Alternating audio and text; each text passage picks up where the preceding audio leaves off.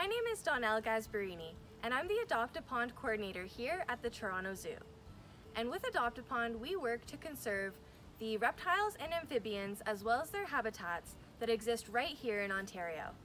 And today, I'm here to go through with you how to move a frog, a toad, a salamander, a newt, any amphibian species that you may find while you are out and about in the outdoors. And now it's important to remember that generally when you see wildlife, you don't want to interfere, you don't want to touch it or bother it. You want to give it its space and observe it for the beautiful creature that it is. But sometimes if these animals are in harm's way, it can be necessary to move them. And so just a reminder that whenever possible, please do not pick up or touch wildlife. And now when it comes to amphibians, it's really important to remember that they have very delicate skin and they use their skin to breathe. And so when we're handling them, it's very important to make sure that you do not have any chemicals on your skin. And that could be anything from body lotion, bug spray, sunscreen, anything like that, any perfumes that could be passed on to the skin of the frog, the toad, salamander, whatever it may be, that could interfere with their sensitive skin and with the breathing that occurs across it. And so whenever you're picking up an amphibian, another step to take when protecting their skin is to make sure that your own hands are wet. The best thing to use when making your hands wet is water.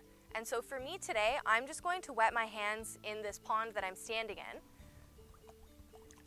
But if you are somewhere and you're not standing in the middle of a pond like I am, you can use water from a water bottle or another source of water, perhaps a drinking fountain, whatever you can get your hands on or in that is wet and that contains no chemicals. So now that my hands are wet, I've already caught this toad because, as I'm sure many of you know, these animals can be quite skittish. So we've got him here, a beautiful green frog. And so what I'll be showing you today is picking him up out of this container and then putting him back into the water. Whenever you're moving wildlife, you want to make sure that you are not moving them very far. So this would be a scenario where perhaps this frog was traveling on the road or the path just outside of the pond and then needed to be moved back in just so that he would be safe here. And something also to consider is that with something like a frog or a toad that is very mobile, they can hop and they can jump quite far. Sometimes all you have to do is walk them into where they are going. If you approach them, they will very likely take some big hops in the opposite direction, and if that opposite direction is very good habitat like a pond, all the better.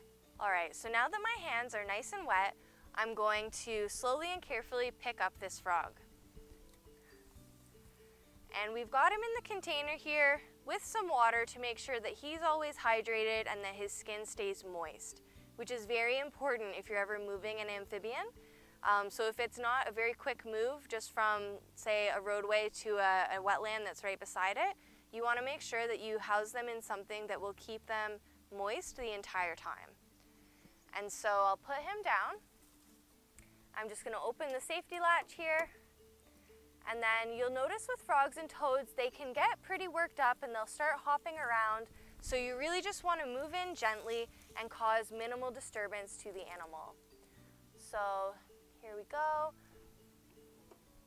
Now I've got this frog in a very loose hold between my hands, which, as I mentioned earlier, I used the water from this pond to make them wet. And so I'm really not grasping onto the frog or holding him tightly at all.